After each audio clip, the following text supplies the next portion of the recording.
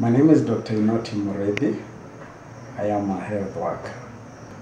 My father played a key role in guiding me and guiding me in this career.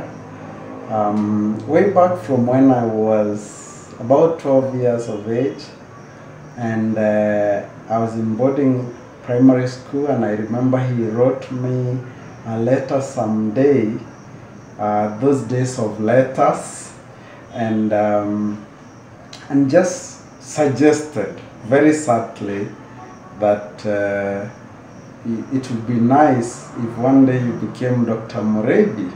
There was a friend of mine who joined high school ahead of me.